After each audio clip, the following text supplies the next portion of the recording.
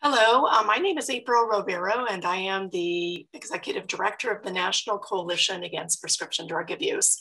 We want to welcome you to our educational interview series. Today, we're going to be interviewing Mark Karandang, who is with the HIDTA organization, and he's an old friend. Not old in terms of age, but definitely in terms of connection. He's a great supporter of our coalition and also the Contra Costa County Meds Coalition. So welcome, Mark, to our interview today. And we are going to have our youth ambassadors conducting our interview today. And so Amina is our lead on this particular interview. So I will go ahead and turn it over to Amina, and we'll go ahead and get started. Hi, thank you so much for being here with us today. So to start off, could you tell us what HIDTA is and what your role is in preventing access and use of illegal drugs? Sure thing, Amina. So HIDTA stands for High Intensity Drug Trafficking Area. And, looking at it from a three-layer perspective will probably help out. At the very top layer of our organization is the Executive Office of the President of the United States. And so President Biden has several offices that help him carry his legislative agenda forward. And one of these offices is in charge with leading, coordinating, and developing U.S. drug policy. This is done through the Office of the National Drug Control Policy, which is the second layer of our organization.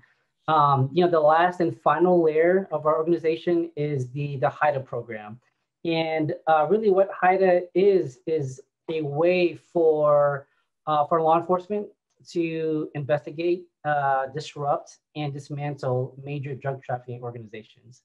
Nationally, we have 33 congressionally approved HIDTA regions, and California is very unique in that we have 4 HIDTA regions.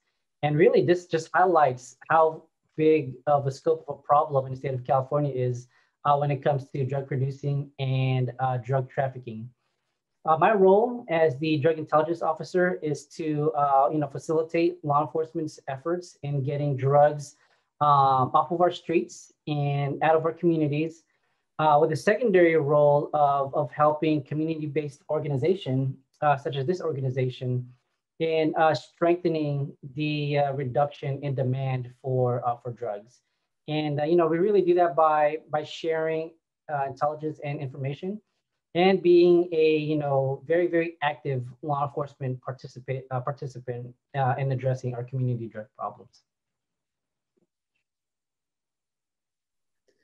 Moving on, we would like to ask you to describe the depth of our nation's substance use disorder and overdose epidemic. So if I had one word to best describe the depth of our nation's substance use disorder, that one word would probably be dire. Our national drug control problem is dire. I believe it to be the greatest threat to public health and safety. It's funny because, I sit in a lot of meetings and attend a lot of conferences with talks about, threats to public health and public safety. And, in a lot of these meetings, we talk about, domestic terrorism. We talk about white nationalism, international terrorism, such as Al-Qaeda, and COVID has also been a huge talking point, especially during the last year. But with all those combined, they're not going to come near close to really addressing the greatest threat to public health, which is addiction. No other social issue has killed more Americans than all of our modern wars combined. No other social issues, really impacts every community from Main Street to our inner city streets to rural America with so much impunity. And no other social issue has impacted more generations of Americans and their families than addiction. And to sum it all up, again, it would be dire. Our addiction situation in our country is dire, especially with the amount of overdoses we are experiencing. Thank you. And we understand that a lot of these overdoses happen because of a substance called fentanyl. So we'd like to ask you to tell us what fentanyl is exactly and how the fentanyl supply chain works. So fentanyl is the single contributing factor to the most recent spate of opioid-related overdoses. And, to understand the problem, one really needs to know what fentanyl is. Fentanyl is a very, very strong analgesic opioid, which was made available since the late 60s, I believe.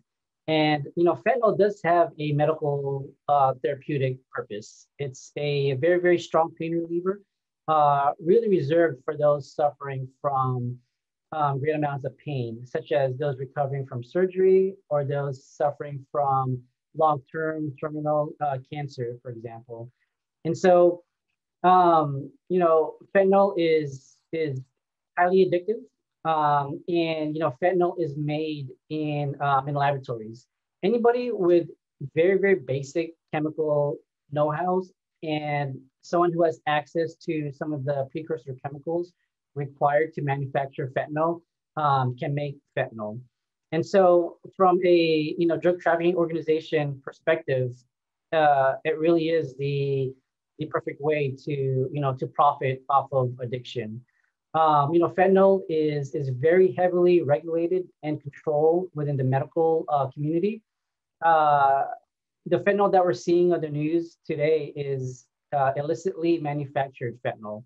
And these fentanyls are manufactured and produced in somebody's basement, in somebody's drug stash house. Very, very little regulation and oversight. And that is why fentanyl is everywhere, easily accessible and attainable. And following up on that, so what forms does fentanyl come in? Predominantly, we're seeing fentanyl in both powdered and pill form. And so, it's a chemical component which can be used to mix in other types of drugs like cocaine, methamphetamines, heroin, marijuana. We're seeing people, smoke fentanyl, inject fentanyl, and inhale fentanyl. So it's pretty diverse in terms of its makeup.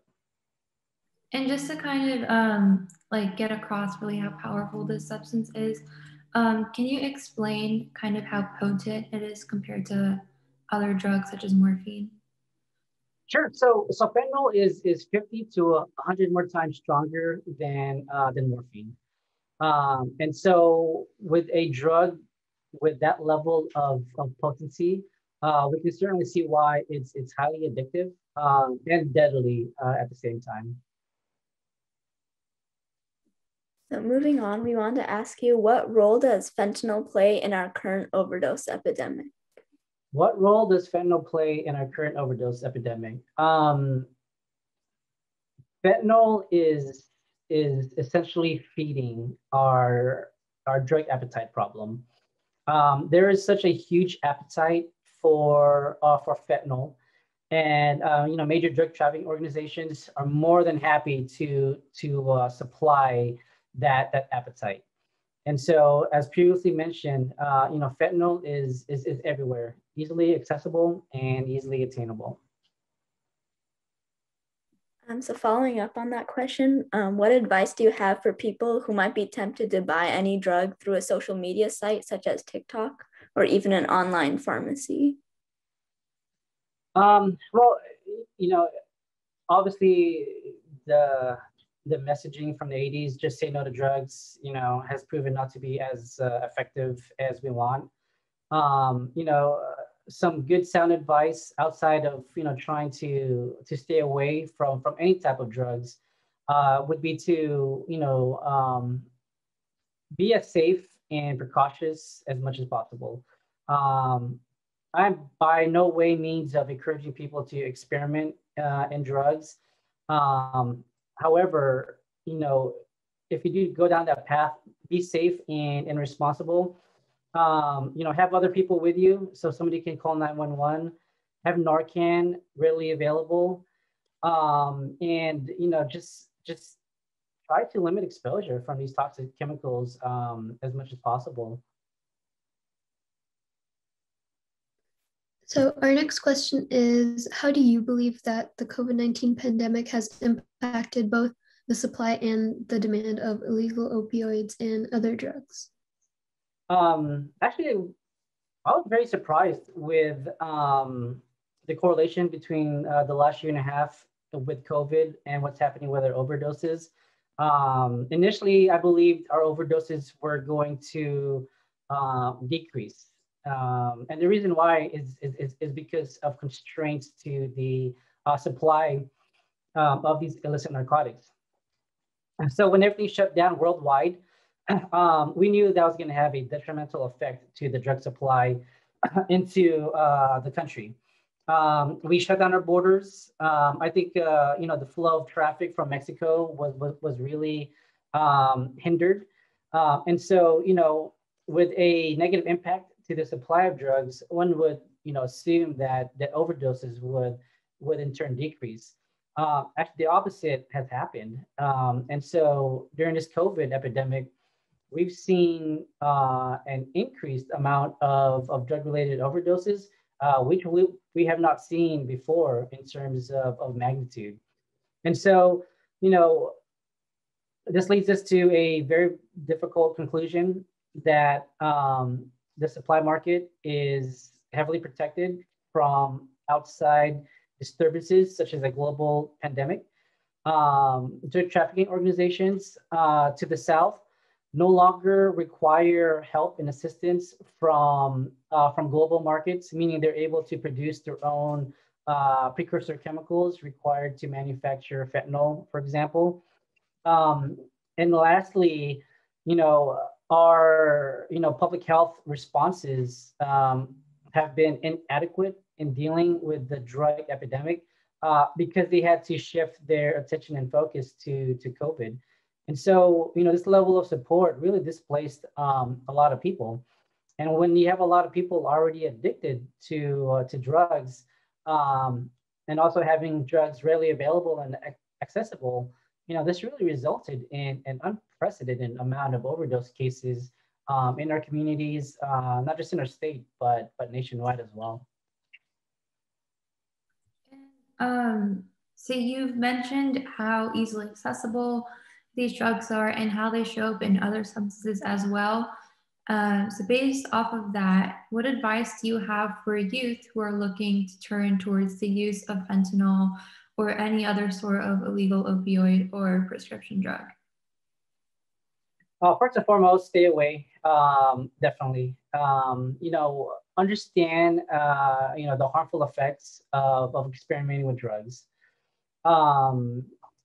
That's first and foremost. But again, like I mentioned previously, if you do find yourself in an environment where you want to experiment, or if your friends are experimenting, call 911 for emergency medical.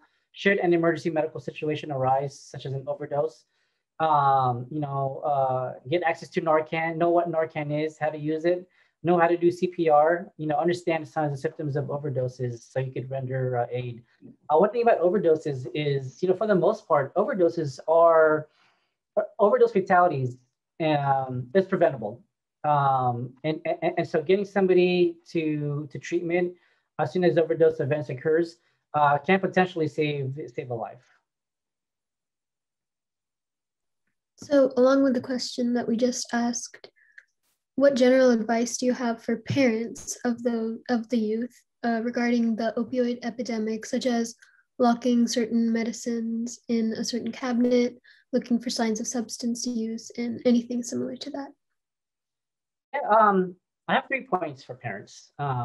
So the first point, parents really need to be, they need to understand the threats that may pose harmful to their kids. Understand the threats of opioids, drugs. Understand what is happening out in the communities as well as nationally. And so, we hear about the fentanyl epidemic in the news, but really understand what is driving that threat. The second thing I would offer to parents is, be very, very well versed in some of the applications that their kids are using. Understand how TikTok works, understand how Facebook, Instagram, and Snapchat works. I know that can be very, very difficult because, I could only imagine my mom, trying to unlock my phone and trying to figure out the same apps that I use. And I chuckle at that notion. And that's probably gonna be the hardest thing is for parents to get well versed in some of the applications and the technology youth are using today. The third, tip I would offer to parents, I'm a parent myself, is to, you know, be an active influence in their child's lives. When kids have a void to fill, they'll fill it with entertaining themselves through the use of social media, for example. Unfortunately, social media has a lot of influence on how kids perceive the world, and this could be both, a negative and a positive. And as much as possible, be active influences in your child's lives. Hopefully it'll prevent them from going down a path of addiction. So do you have anything else you'd like to share with us?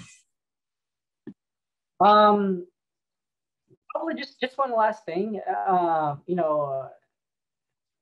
You all, the three of you are the future, essentially, and you are all in control of your own destiny. Don't let a drug or the itch of experimentation, rob you of your future and control you of your destiny. So, yeah, that's it. Thank you all.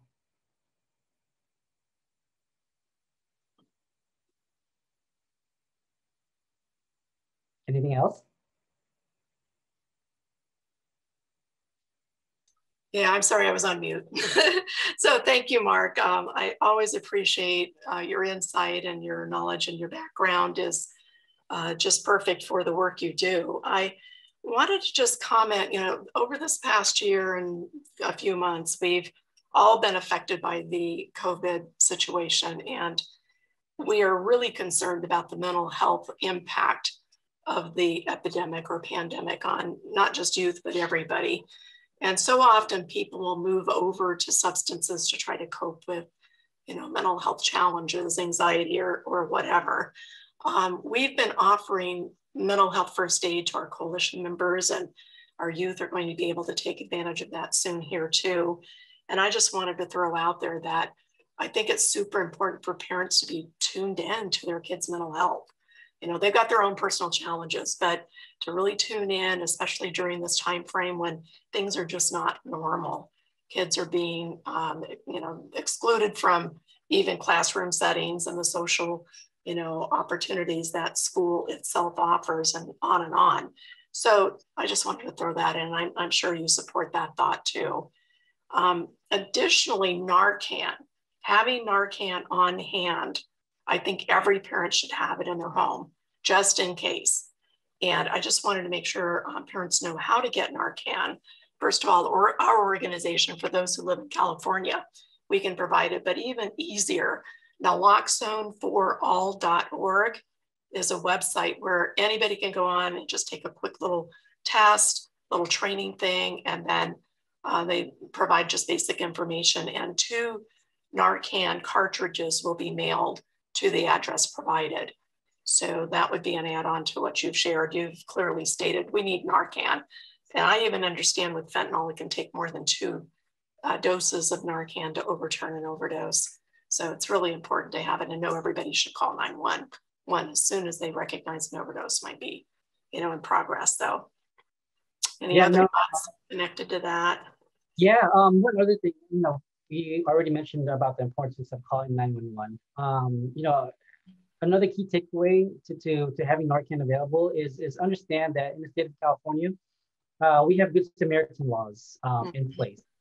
So if you're with somebody who's overdosing, you guys, people are experimenting with drugs.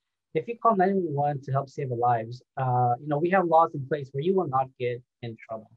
Um, Real briefly, I'll share with you a very tragic story out of Arizona. A group of friends were experimenting with fentanyl, and one of the friends overdosed from ingesting counterfeit prescription medication, which, unbeknownst to him, had fentanyl in there. My friends didn't know what to do. They were scared to call 911. In Arizona, just like California, has a good Samaritan law. Had they called 911 sooner rather than later, there's a high possibility that that friend would be alive today. And so, calling 911 will not get you in trouble. Get help as soon as possible if you're witnessing somebody overdosing.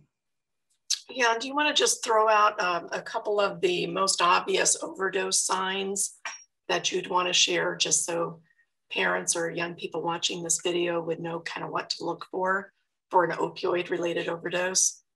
People die from overdoses because their body stops breathing. When dealing with fentanyl and various other types of drugs, the brain literally forgets to remind itself to breathe. And so what Narcan does is Narcan gets rid of the drug, which makes us forget how to breathe. And so signs and symptoms of somebody overdosing is number one, loss of consciousness, not breathing, turning blue, not being responsive, and actions such as Narcan administration, calling 911, CPR. We've all learned CPR in health classes. Will really help.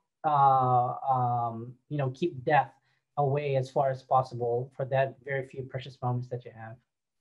Yeah, and every minute counts when it comes to somebody not breathing and potential brain damage there. So you may survive an overdose and have some major problems after. So time is really, really important. Okay, well, is there anything else, Mark, you can think of? Any of our youth ambassadors have any other questions or thoughts you want to add to the mix here? I saw a note about social media and social media's role in our drug epidemic. I just wanted to make a point that social media can essentially play two roles, right? And so there's both good and bad with social media and advertisement. The bad part about it is, with social media, it may attract a certain, viewpoint towards drugs, as well as make drugs more easily accessible.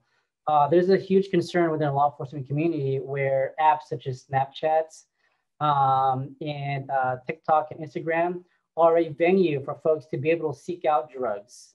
Drug dealers are advertising some of their supply on social media, which makes it super easy for somebody to get access to drugs. On a positive side, social media can be used to educate folks about the dangers of drugs, educate parents, and really serve as a public service announcement in the dangers of what's happening in the communities. Well, that's a really good segue to our next, we want to provide a little slide here because NCAPDA is up on pretty much all the social media sites now, including TikTok. We actually have a TikTok team that has been formed, and Amina and another member of our Youth Ambassador program are leading, but it's really to use that platform to counterbalance or counteract those negative influences that we see on that particular technology. So anyway, yeah, great segue. These are the sites we're up on. Those who are watching this video no doubt found us through YouTube, and that's where we have a lot of the educational and lived experience interviews that we've put together over the last several months posted. So we really encourage people to go on there, learn from them, send your friends and family to them also. And then of course we have our websites and all that. So if anyone has any questions that's watching the video and wants to connect with us, here's our contact information. And then if we can move to the next slide, this is a really good reference also, the overdose response strategy at the national level. You referenced the certainly HIDTA, but also the Office of National Drug Control Policy. So this comes from the top levels of our government, and it's a great way to learn about what we're doing collectively around the country to manage this issue too. So once again, thank you so much, Mark. It's great to have you with us today, and I know this will make a difference in someone's life, and that's the purpose of it. So thank you very much for being with us, and thank you to our youth ambassadors who are so dedicated and have done a lot of work behind the scenes to put this together today. Thank you too. All right, well, we will call this a wrap. So thank you very much.